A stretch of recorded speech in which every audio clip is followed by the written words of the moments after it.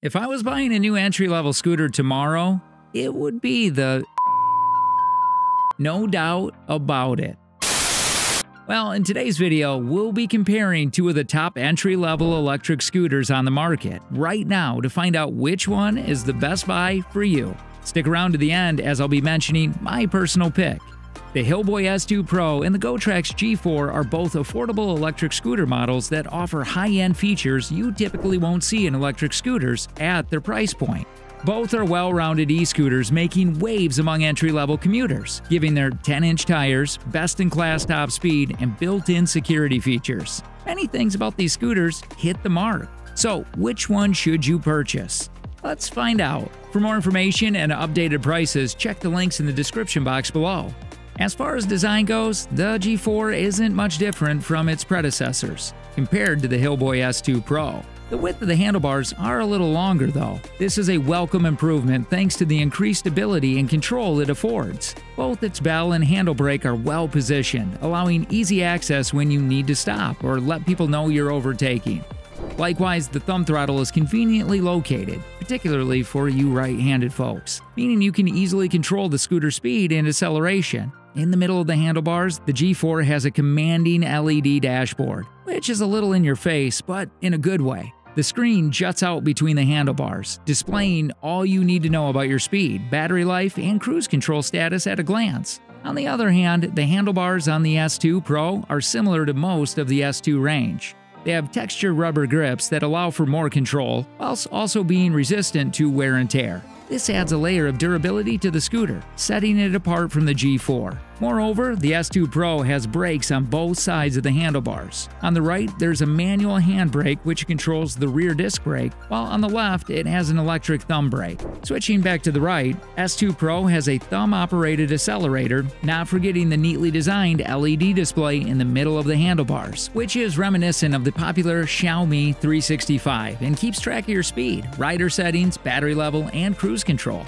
In terms of build quality, both the scooters sport a sturdy, reliable frame made from tried and tested aviation-grade aluminum alloy that holds up against the pressure of daily use. As for water resistance, the S2 Pro has an IP54 water-resistant rating. At 36.3 pounds, the S2 Pro can still be picked up and carried with relative ease, though carrying it around for long periods will be a drag. The G4, on the other hand, is built to stand the test of time. The architecture of the G4 makes more sense than the S2 Pro. The battery, for instance, is integrated into the deck, affording the G4 a more streamlined, economical feel. Plus, it has an exposed cable running down the length of the tiller, showing an extra neatness and attention to detail about the design. In terms of weight, the G4 weighs in at 37.5 pounds. And although it's a little heavier than the S2 Pro, it's very easy to fold, lift, stow away, and carry around. So commuters should not have worries at all. As for performance, the G4 is easily the fastest, zooming onto the scene with an impressive top speed of 20 miles an hour. And as far as acceleration is concerned, you should bear in mind that the G4 is a kickstarter. This means that acceleration may not be as fast as you would like, since it takes its time to kick into action.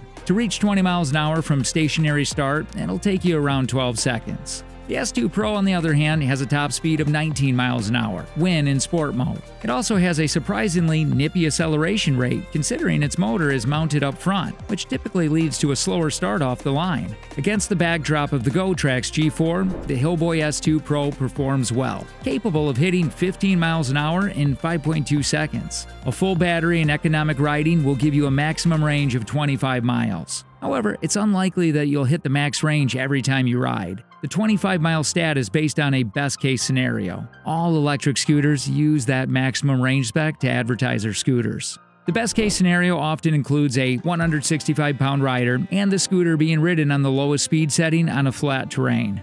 Realistically, if you ride the scooter at full speeds, you can expect the range to drop by about 10 miles. As for suspension and shock absorption, Hiboy has fitted the S2 Pro with two rear spring shock absorbers. This feature is quite handy when taking on full potholes and other road debris, as it can easily absorb the vibrations and shocks of such obstacles. You can also adjust the suspension to fit your specific needs and ride comfort. Moreover, the S2 Pro has a modest ground clearance, allowing about a half an inch of traction travel for the suspension. It also flaunts an electric thumb brake on the left side and a manual handbrake that operates the rear disc brake on the right. When combined, the S2 Pro has effective stopping power. It's able to come to a stop in 4.3 meters from 15 miles per hour, which is better than the average braking distance of most other budget scooters.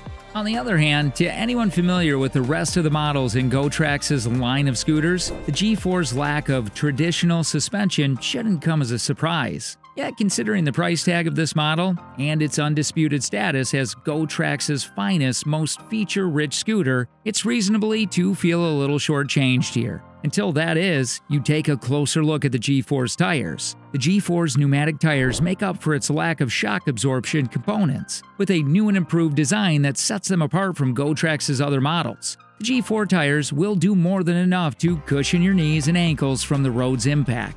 As for braking, the G4 relies on a dual braking system. This is made up of a rear disc brake and electronic regenerative brake that kicks into action once the brake is pulled. This approach comes with pros and cons. The handbrake, for instance, is a convenient feature and gives you more control than the S2 Pro, which relies on electronic thumb paddle brakes. And regenerative braking, which uses kinetic energy from the G4's motor to feed its brakes, is always a plus. However, there's no glossing over it. The braking here isn't as powerful as it would be if both wheels were each fitted with a brake. All the G4 stopping power is focused towards the rear wheel, which isn't ideal, especially when you could be zipping down the street at 20 miles an hour. In terms of charging, the S2 Pro takes about 6 hours. The G4, on the other hand, can reach a full charge in 4 to 5 hours, which is around the standard rate for the size of the battery. That's less than the time it takes to work a 9 to 5 business day, so it's easy to have it charging by your desk and ready for the ride home. Before we reveal our pick, if you enjoyed the video, be sure to leave a like and also don't forget to share, subscribe, and hit the bell icon so as to never miss any of our upcoming videos. Conclusion. All in all, if you're looking to buy your first electric scooter and you want a scooter which you can ride for short distances and is a lot cheaper, then the Gotrax G4 is a good option. It's better than the Hiboy S2 Pro and has higher grade parts, such as metal locking clips to keep the scooter folded instead of a cheap plastic latch. But it is also quite heavier. The 2 speed modes make it accessible to first-time riders who don't want to go too fast but need a little more pickup on the incline, although you won't get a ton of range. The S2 Pro, on the other hand, has some features that you'd often see in more expensive units. It's also more efficient for daily commuting as it's pretty portable and easy to store. Overall, personally, if I was buying a new entry-level scooter tomorrow, it would be the Gotrax G4, since it's not only cheaper, but also offers surprising performance and comes with a higher grade scale body, thus ensuring your safety. If you're still not sure what scooter to pick, be sure to check out our previous video where we listed the top 5 best electric scooters in 2022. For more information and updated price about the scooters mentioned, check the links in the description box below.